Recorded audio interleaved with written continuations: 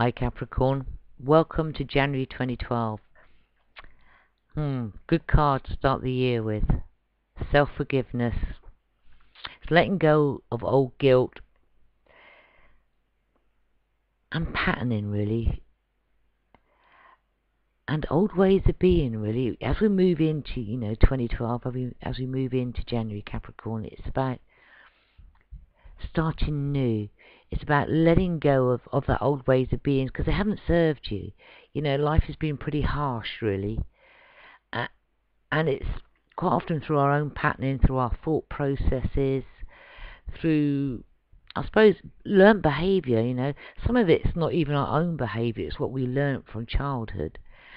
And what you're being asked to do for this month of January, and actually, because this will really help the year, is to start to look at it, start to look at how you were, what you've learnt from how you've been, and really start to forgive yourself for, for the guilt that you feel, for words you have said, for your actions.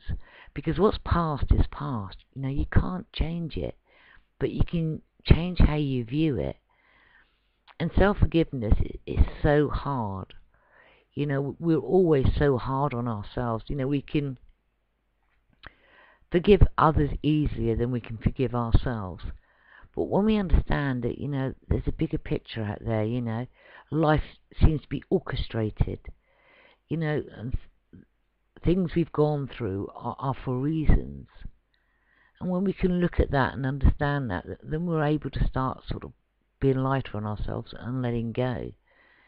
So Capricorn, you're being asked for, for this month of January, maybe you're going to get old patterns sort of re-emerging, old feelings, old ways of, this happens, so I always react that way. So maybe you're being asked, maybe, that does happen, but maybe you don't have to react in this way.